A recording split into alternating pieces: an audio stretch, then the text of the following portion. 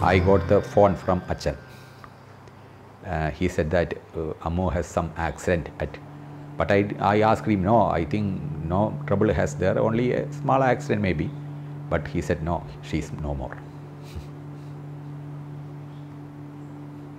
We were all afraid that how will this impact Mohanji and family. Ammo's passing away probably is a kind of point where the main shift happened from the commercial materialistic to the spiritual side of it. When I see that, from that particular point where he mentioned about Ammu care, and today when I see that the universal phenomena of Ammu care, that transition is tremendous, and that is where I am also mesmerized to see that the manifestation of what Mohanji visualized. So it's not just, meditations, and it's actually practical things that are being done for children of this world, for elderly, in so many countries. Look how much seva happens in India every single day. How many people receive a meal because he turned his greatest loss into purpose.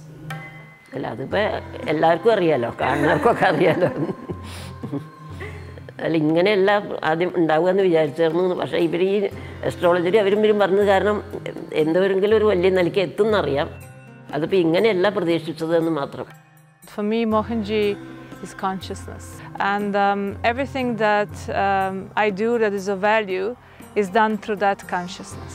Over time, when you constantly, without interruption, serve selflessly, something shifts in you. That just happens spontaneously when you spend time with Mohanji. He never really sits to teach you anything. He really wants everybody around him to fulfill their full potential.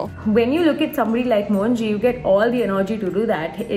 He is at his age, doing way more than maybe 120-year-olds combined would be doing, right? The point is that when you're inspired, you have all the energy. If I look at what he does, right, I think on a day-to-day basis and then consistently, I think that's the most important part. I mean, some days we are inspired and we do a lot, and other days we are down and we don't do it. But whether it's rain or shine, whether it's up or down, whether he is ill or is healthy, I mean, it's like, it doesn't matter what is, whether people are with him, without him, whether they, with him or against him, it doesn't matter. I think the way he carries on, right, is just like unimaginable, because that for me, I think, is the miracle, because I don't know how somebody could humanly do this.